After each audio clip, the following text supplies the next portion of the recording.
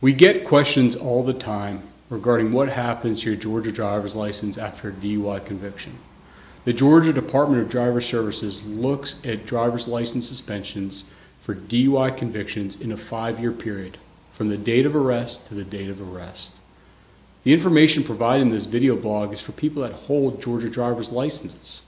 If you do not hold a Georgia driver's license, you will not be eligible for a limited driving permit in Georgia and must serve the full period of suspension before you are eligible for a driver's license in the state of Georgia. If you have an out-of-state driver's license, it is important to consult with an attorney licensed to practice in the state you hold your driver's license about the consequences of a DUI on your out-of-state driver's license. Please remember, if you do not have a Georgia driver's license, you will not have a privilege to drive in Georgia during the suspension period.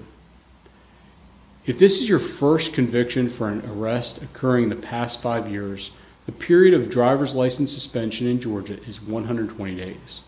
You will be eligible for a limited driving permit for those 120 days if you have not had a conviction for an offense that suspends your Georgia driver's license in the past 5 years.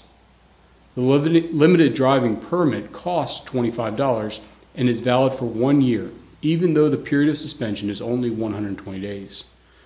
To obtain a limited driving permit, you must have a DUI First Conviction Affidavit issued by the court or a certified copy of your disposition.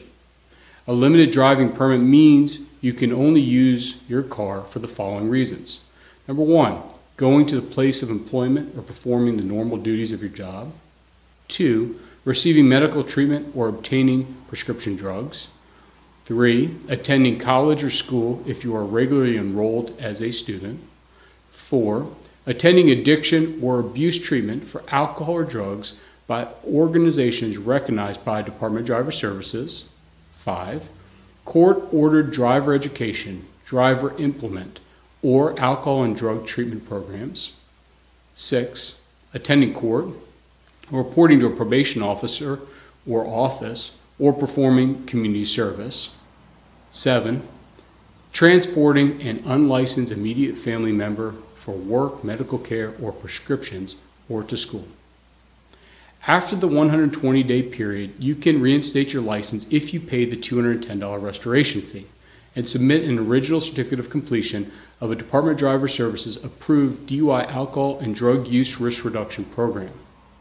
Our attorneys and staff are experienced in the field of Georgia DUI.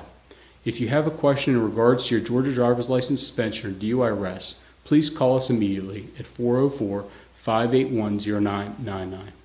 Addressing your DUI early is the key to the best defense in your case. Thank you so much.